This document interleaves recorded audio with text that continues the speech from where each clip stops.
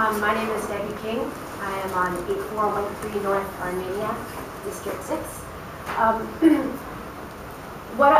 here to talk about the agenda item number 7. Excuse me, I'm a bit nervous. My concern is regarding the lack of any mention of protection of the people who would be attending the convention, the people who live there, and the protesters against the police. I never had many run-ins with police until October of last year.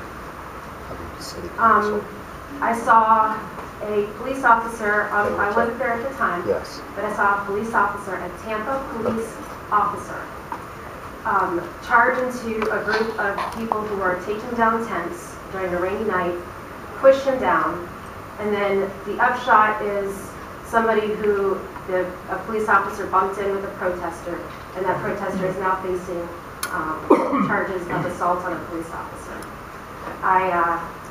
Other than that, there was no violence by the protesters. And everything that I've been seeing, when I saw with the WMNF yesterday, there was talk about the protesters, bringing string or whatever and attacking people, but there's no mention of protecting them from the police. We've seen through the Occupy protests recently massive brutality.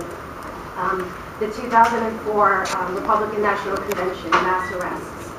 And I would like to have the focus on protecting the people from the police officers who are trained to basically get after criminals. Protesters are not criminals. So we have people who are very well trained to be intimidating, very confident, unlike me right now, and basically babysitting American citizens, intimidating them with their armor, and making it a hostile situation. So I would like to see something to address that.